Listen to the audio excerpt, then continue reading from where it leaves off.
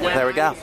So, in a show that deals with deaf actors and deaf actresses, what do you learn from that experience yourself, being in the thick of things?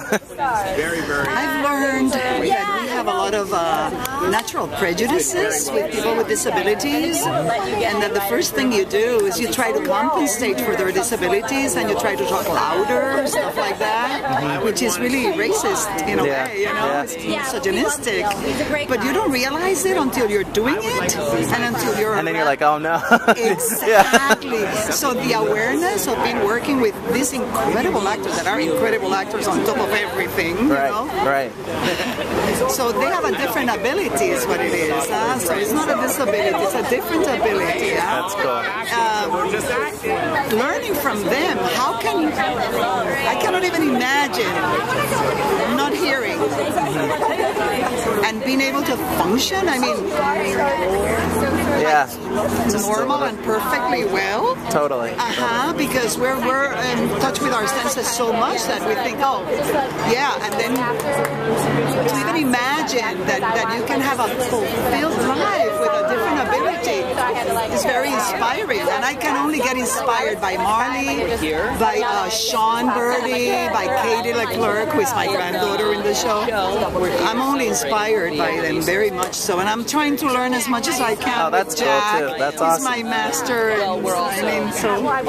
That's very it's cool. like learning a new language. Oh, without a doubt. Without a doubt. You have to practice. And yeah, I do the practice when I have the episode. And then I practice and I practice and I practice. And then the episode is over. And you're like, ah. And then I don't remember. Right. Because I'm not practicing every day. If I was on the set every day, then it'd be like, boom, yeah. Exactly. Like the girl who plays my daughter, like Constance Marie. She's like bim boom bam. You know? It's amazing what she does. Now, a lot of people are probably asking you, what's next for your character? What's this? What's that? What would you not want to happen to your character on the show? What I would not want to happen in the show is that they send me away. I would not want that. Don't send me away. Right. Don't send Grandma to her sister's Keep me in the neighborhood. Keep me in the neighborhood. Keep me in the conflict. I think one of the writers told me that they're thinking about a new storyline for me. That's cool. It's a scary but cool. It is a scary, risky storyline, what she expressed. Hey, why not though? I like the idea. Yeah. Why not, you know? And if they go ahead with it, it's something that would have never been done by a Latina actress of my age.